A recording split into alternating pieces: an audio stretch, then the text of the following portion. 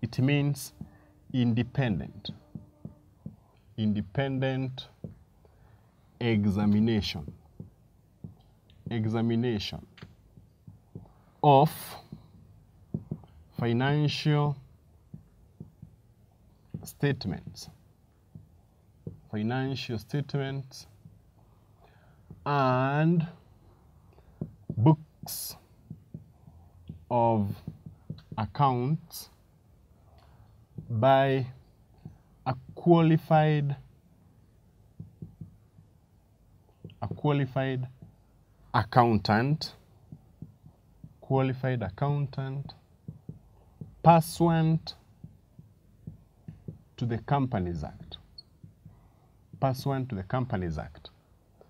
This is how we do the definition of auditing. You can use that simple definition, or you can decide, you say, it means independent examination, independent examination of books of accounts,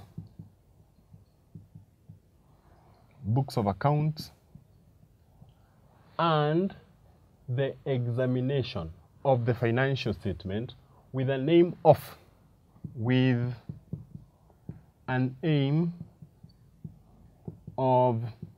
forming an opinion. So when you reach that part, you put colon, and then you phrase those matters that you're going to put up the opinion about. With an aim of forming an opinion, colon, Roman 1, whether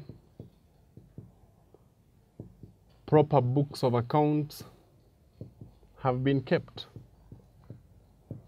Accounts have been kept. Roman 2, whether the accounts are in agreement. In agreement with books of accounts and records. You can also put Roman 3 here, you say, whether sound accounting policies have been used, account policies have been used in preparation of the financial statement, have been used in preparation of financial statements. If you have that, you have a whole definition of the term auditing.